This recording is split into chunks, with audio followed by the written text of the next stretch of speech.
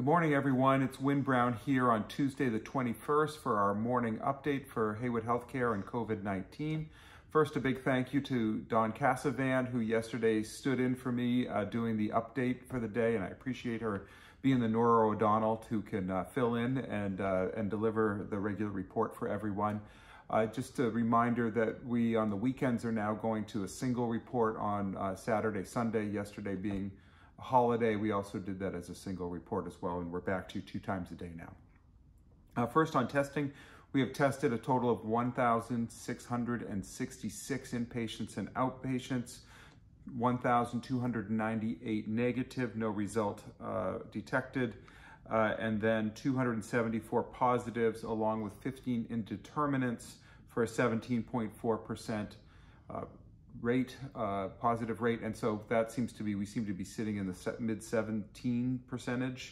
The state still sits above 23% at 23.4%. We're also working on some graphs for everyone. The state has come out with some new data, and Rose Kavalchuk on our team is putting together some graphs that better reflect our region, and I'll try to share some of those with you tonight so you can get a sense of where we are in this pandemic regionally. Statewide, a total of 169,398 have been tested, just under 40,000 positive, so that's where that comes from. Across the state, 1,809 confirmed deaths, or a 4.6% of all confirmed cases.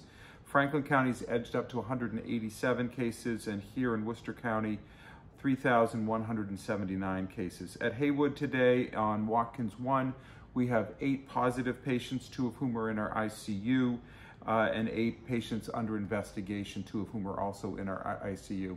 We do not currently have any COVID positive patients on ventilators, and that has been something we've been able to maintain.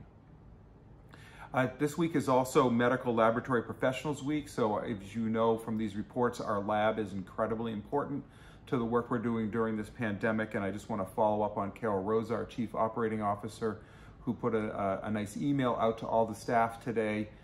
Carol, the lab actually reports up to Carol, and so Dan French and his team are doing a great job in playing a vital role in everything that we're doing. So just a highlight of some of the things we're doing to celebrate National Laboratory Week.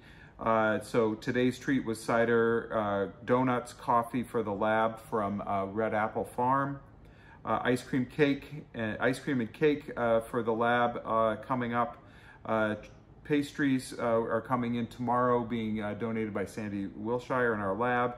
The Ale House is providing lunch on Wednesday or Friday of this week, and the whole hospital or the whole health system is getting Domino's Pizza on Thursday at all of Haywood. So thank you to the Domino's folks for that, and Pete's Tire Barn that is supporting that in the Athol area. Kathy Graves has made a big face mask flag for us to all sign, and that is in the Haywood boardroom, and I encourage everybody on the Haywood campus to bring their own pen and stop by the boardroom and sign that, and we'll display that.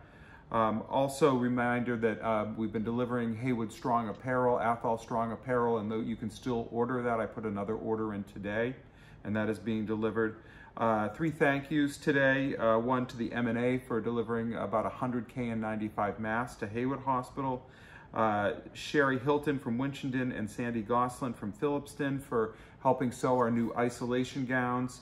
And Karen Osterberg from KRO's on the Common in Templeton delivered baked goods to the Haywood ER today. So people in our community continue to step up for us and support us in the work that we're doing as we're continuing our journey to be one of the best community-owned health systems in America. I'll get back to you tonight with an update, let you know how the day went, and I appreciate everything everyone's doing to keep us strong, safe, and well. Have a great day.